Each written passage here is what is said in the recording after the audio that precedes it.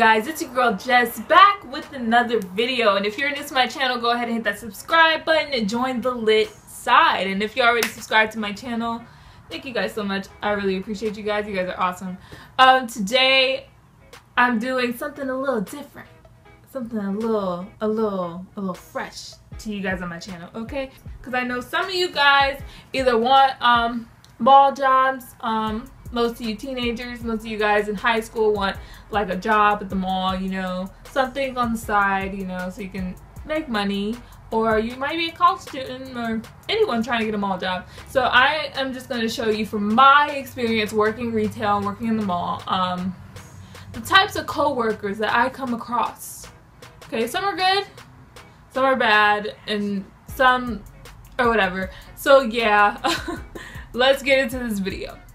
So first type of co-worker is the one who thinks they're a manager. They constantly complain about the littlest things, for no reason. They take their job way too seriously, and it's just ridiculous. I experience this type of coworker at almost every job. Oftentimes this person doesn't know how to give advice either. When they give advice or try to help like a new employee, it comes off a little harsh because of the way they are, okay? So this is a person who was almost a manager, wants to be a manager so bad. Most likely why they're not is because they either don't have enough experience, have a bad attitude, or went through the training and failed miserably. So yeah, that's usually what's the case between those three, because, you know, they're just always so serious and they get on your nerves. So the one who thinks they're the manager is usually like the freaking hall monitor. For duty, ma'am. I'm ready to assume my position in the hall. I will protect all that are weak in the hall. All rules will be enforced in the hall. Okay. Like an administrator. They act like an administrator for no reason. Like, dude, we work at the same place and we make the same, like, well, no, we don't. Not in my job. We don't get paid the same. But it's like, dude, we do the same stuff. And then they try to, if you make a tiny mistake or if you slack off a little bit, they like blow it out of proportion and like belittle you about it. And it's just like, yo, calm down. At the end of the day, we're at the same level. What are you doing? Oh yeah, I was just checking my phone to see what time it is. No, don't do that. Because if a manager sees you, like, they're seriously I wasn't gonna texting. I just took it out to see what time it is and put it back in my a manager pocket. who's going to tell you, like, don't do that. Oh, managers okay, don't like okay. you do that. Out of my face! Out of my face! Out of my face! Okay. Now the next one is the call out. This is the one who is always sick, who always needs someone to cover their shift, who always can't come to work for some reason. And the one who usually calls out is usually the one saying that they're sick or something like that, or saying that they're too tired or they had a long night or whatever, and that's why they don't come in the next morning. But then you see them the next day or the next morning or whatever, but then you see them on Snapchat and you just like, Yeah, I got you. I got you on camera. You on candid camera now.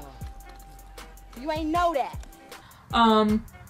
One girl I worked with, she'd call off like almost every Saturday just because she had a pass to Disney. She wanted to go to Disney every Saturday. Like, girl, you're 18. You're 18.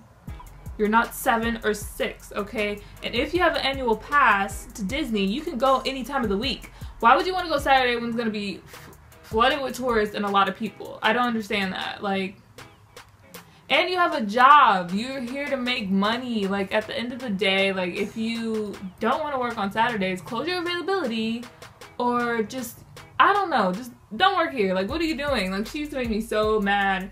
And I used to be like, I'm not taking your shift so you can go to Disney, bro. Like, I'm not doing it. Because at the end of the day, I rarely give away my shifts and stuff, and I just go into work. So that makes me mad. Like, I can't stand that. The lazy one. Now, understanding that mall jobs, it gets slow around certain times. So when it gets slow, I understand you slack a little bit. You may not be like rushing to do stuff and keep going, you know.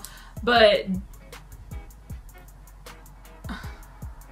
I understand because I do that too. Like when my store is slow and there's really not much I can do, I like pretend I'm doing stuff and slack off a little bit. But this is the one, even when the store is freaking busy, they don't want to do anything and are constantly complaining. Like, not only that, like, they just don't want to help. They don't want to help. Like, you can tell them, hey, can you help me on the register? Because this line is like almost out of the store, you know? And they'll just be like, okay, I don't feel like doing this. I don't feel like being on register. I don't feel like being in the fitting room. I don't feel like helping customers on the floor. I don't feel like doing this. In that case, if you didn't feel like it, why take the job, bro? Like, why take the job? You don't have to do it. Nobody forced you to be here. If you don't like your job so much, just simply don't do it. Because I know I cannot work at a place that I truly hate. Y'all saw I pieced out of Victoria's Secret. Y'all saw I pieced out of Hollister. I didn't hate Hollister. I just hated, I'm not gonna say I hated. I strongly disliked certain people that worked there, and they were just making my life harder than it needed to be, and that's why I left. But yeah, like, I cannot with the lazy people, because it's just like, yo, if we're busy and we have stuff to do, I need you to help me. We're all one team. We need to be together and make this thing work. Hey, we have like 2 racks from the fitting room. Can you run that stuff to the floor for me, please? Sure, let me just look at this rack.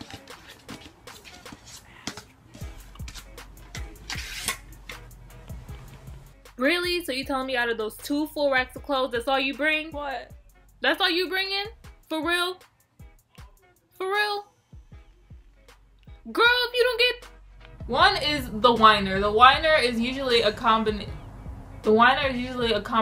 of the lazy one and the one who takes himself too seriously, and it could be other coworkers too. The whiner is always like, oh, it's so slow, like, I hate when it's dead, I'm so bored. And then there's a flood of customers that come through, oh my gosh, it's too busy, I hate when it's busy. And they're like, and then they have to do certain things, and they just always complain and whine about it. And I hate people who do that, just complain and whine about everything when you don't even realize how good you have it.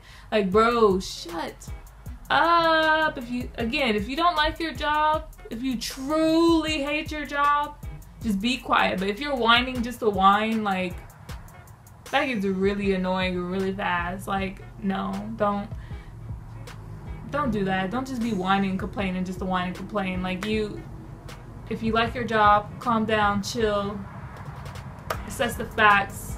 If you want to be there or not, you know, it's all up to you. Like, everyone complains about their job sometimes. I understand. Like, there's some things that just make, you know, your job, you know, complicated for you. But when you whine about the simplest little of things, it's just ridiculous. Next one is your work best friend.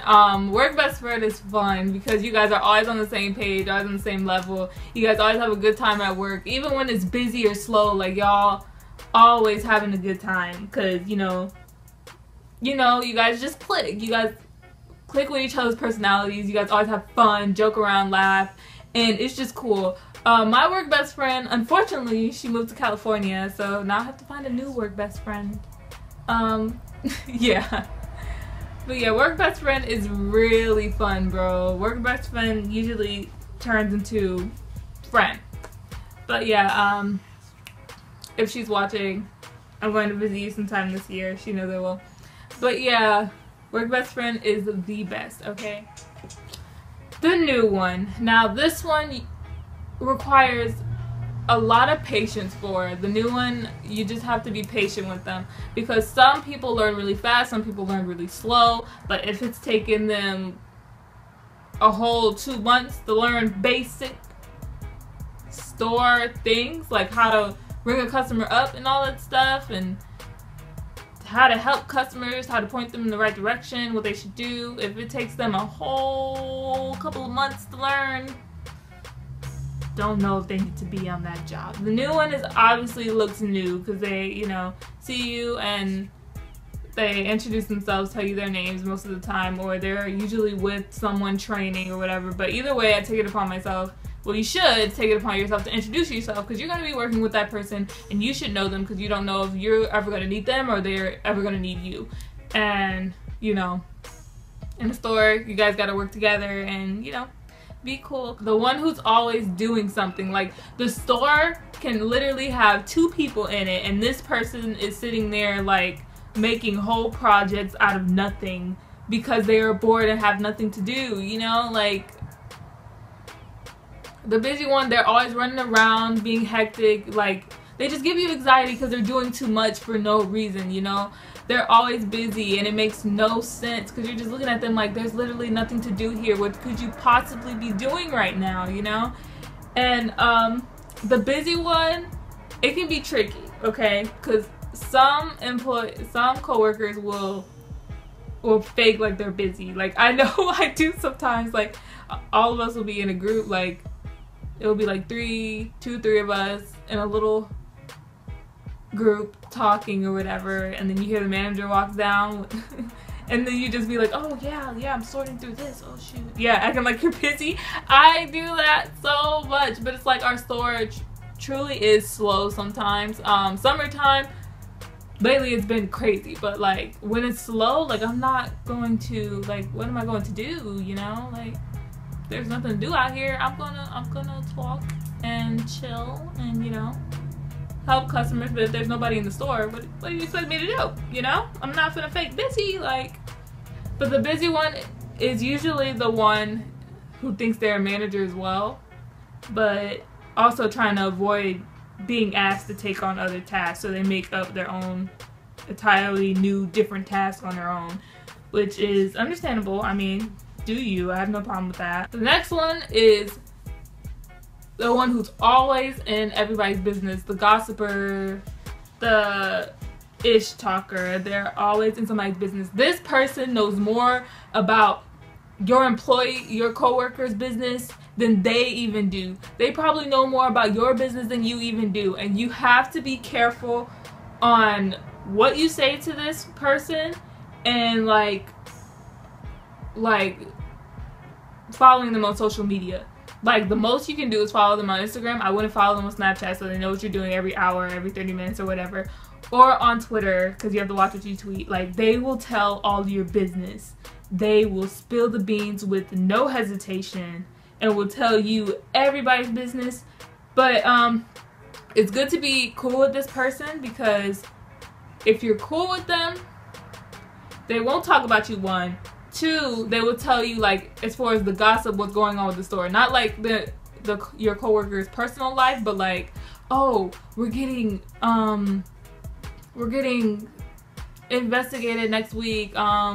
Store managers, district managers coming next week to see the store or something like that. Like, they know all that stuff that's going down in your store ahead of time. So be cool with that person, just so you know, and you're not caught off guard, you know. But don't tell them anything personal, because you will regret. The one who talks way too much. Yeah, the one who talks way too much can really irritate you, especially if you're not in a good mood that day. They're the one who's so happy, always social, and always in a good mood, and always want to talk. This one just needs to usually shut up and just be quiet, because they are always wanting to talk. Even when you have like a long line of people and a long, you know, a lot of stuff on your plate, they still want to talk. You're just like, oh, I have to, but I gotta, you know, and they're still trying to talk to you, and you're just like, yo, I have to go do, you know, what I'm here to do. You're sitting here trying to talk and stuff. Like, that's great, but I gotta go. Like, they don't know when to stop talking. They're usually really nice and friendly, but they just don't know when to stop. They're just too social. Too social. And they usually, like, me when I work morning shifts, everybody knows I am not a morning person at all. So when I'm there in the morning, I'm not giving anybody bad attitudes, but I'm just to myself, because I'm just like, I'm not awake yet, I'm not in the mood. And then the talkative one is always usually the one there in the mornings and all times of the day, and they're just talking to you and talking to you and talking to you, and you're just like, yeah, okay, cool.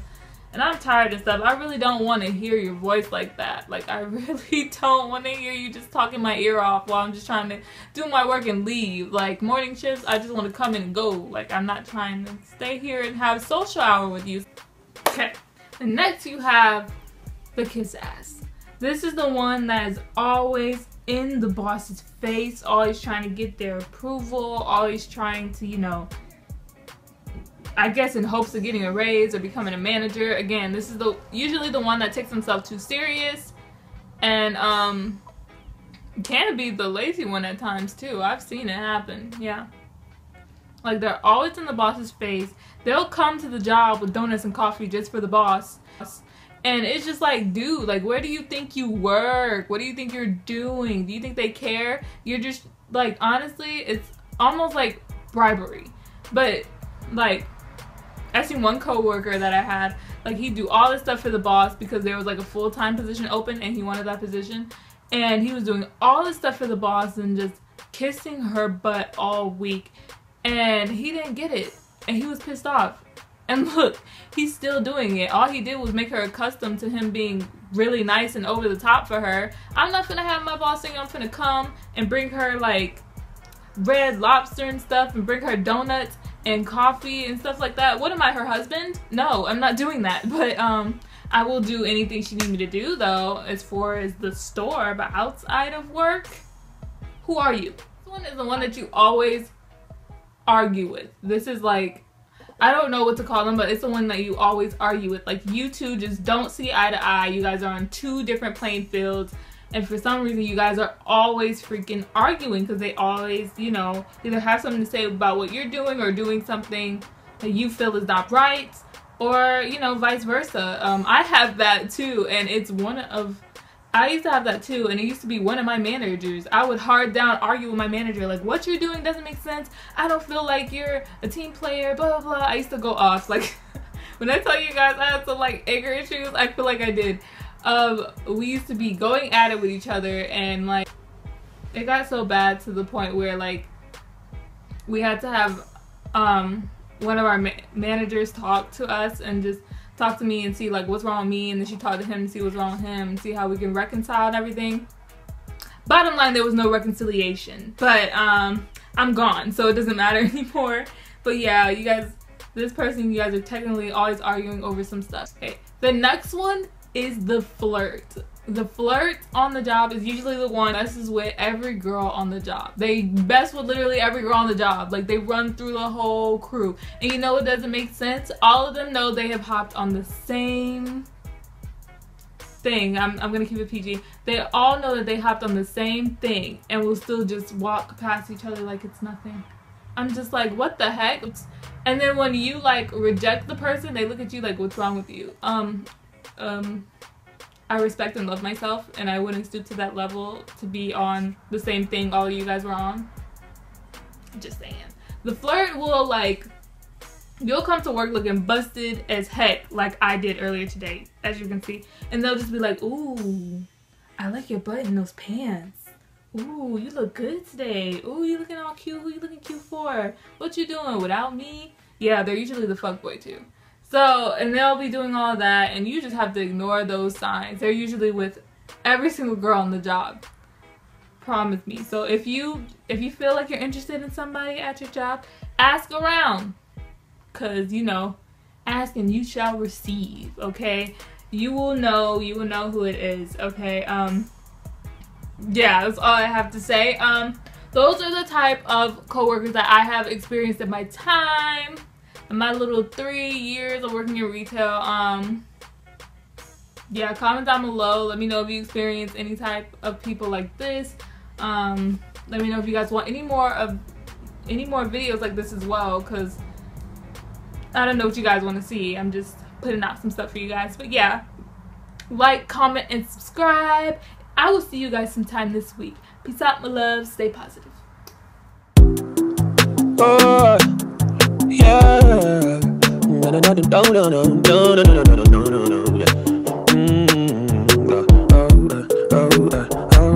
Whenever the sun don't shine on the west side, you know I'll sit and drink tea like your side. Baby, I'm down for you. I'm down for you. Baby, I'm down for you. I'm down for you. Whenever the sun